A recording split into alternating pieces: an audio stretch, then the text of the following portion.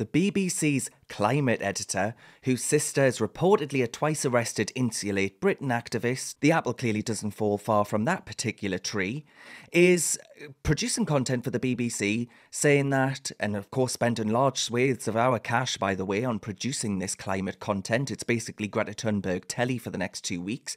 But anyway, their climate editor, Justin Rowlett, lost his cool whilst interviewing Boris Johnson at COP26, just before COP26. He suggested there was an inconsistency between the Prime Minister's rhetoric on phasing out new coal and the UK potentially signing off on a new coal mine. It is pretty hysterical. When I was a kid, 80% of our power came from coal. When I was Mayor of London, it was 40%. It's now 1%. Well, let's talk about coal. That's an amazing... Let's talk about coal, and I know everybody asks you this question, but you're going to China, you're going to India, you're going to the developing world saying phase out coal at the same time as not ruling out a new coal mine in Britain. A new coal mine in Britain. We started the Industrial Revolution. We should have closed the mines. I've just given you the statistics before you have but why don't you just say we're not going to open them? I've just given you statistics. Why don't we be clear on the coal mine? The Chinese will say we can't take this guy seriously. What absolutely everybody finds incontrovertible is the progress the UK has already made. No, I'm sorry to bang on about the coal, but the point is, you kind of, it makes you look. No, makes you look a little bit weaselly, not answering the coal question. Weaselly. Because they're going to go and you're talking. Calling the Prime Minister weaselly. I've answered the coal question, and directly, they understand that directly. And let me tell you directly. Okay. We are. Yes or no on the coal mine? You personally, what do you reckon? I'm not in favour of more coal. Let's be absolutely clear. But it's not a decision for me. It's a decision for local planning authorities, right? And here's why I actually think that planning authorities should ignore the BBC and indeed the Prime Minister. Coal use in the UK's electricity generation is due to come to an end by 2024. That's set in law.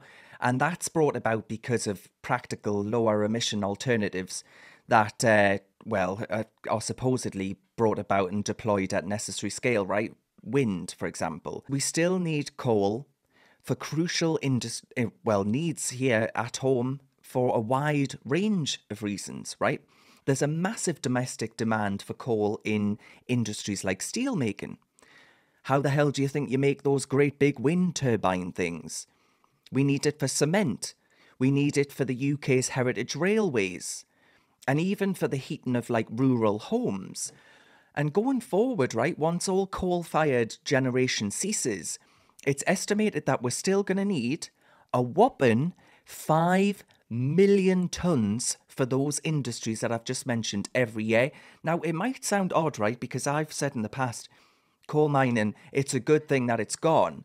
Because coal runs through my family, right? My granddad mined coal, his dad before him mined coal, his dad before him mined coal. Same story on my nana's side of the family. My granddad had arthritis, right? He had respiratory problems and he couldn't fully extend his arm thanks to years down the pit. And it would have been completely unthinkable for him to see his offspring go through what he had to. But they aren't the same mines these days, right? It's not the same work. You're not literally going down a pit in an unsafe condition, being unable to fully extend yourself. Surface mining is just that, surface mining. It's a much safer and cleaner operation to actually extract coal that we still need. And it's a highly paid industry as well. And the examples that we've got so far in Northumberland and other areas, they actually restore and regenerate the area after they're done with it as well, which actually means that it's a boost for the local economy.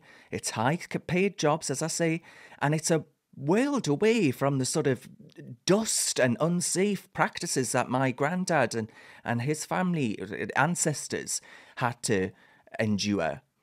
So I don't understand why it makes sense to actually attack coal like this when all you're going to do is export those jobs to the likes of Russia.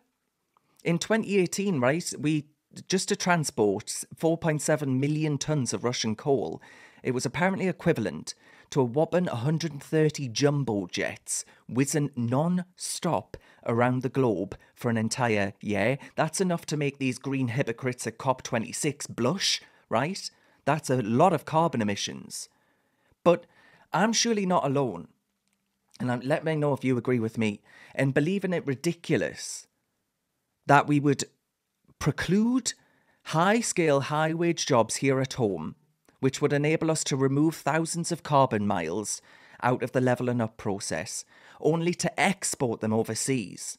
Mining the coal that we need in the UK massively boosts greenhouse gases. It offers an immediate boost to the levelling up agenda, and it's all done under our own safety and employment and environmental standards and all the rest of it. Can you really say that you expect the Russian bear to be environmentally friendly when it's extracting this stuff? I don't think so.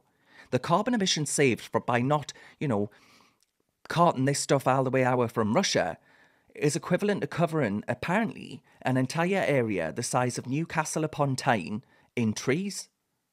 Think about that. Newcastle being covered in trees. That's what it means if we don't have to import all this stuff from the Russian bear. That's why I think that actually the BBC alarmism from this guy and by actually the Prime Minister is thoroughly misguided. We still need coal. It still makes sense to get it from here whilst we do. Simple, no? Thank you so much for watching this video. Reasoned is a grassroots organisation that's entirely funded by people like yourself. So if you're in a position to do so, please do consider supporting us by clicking the link to the side there.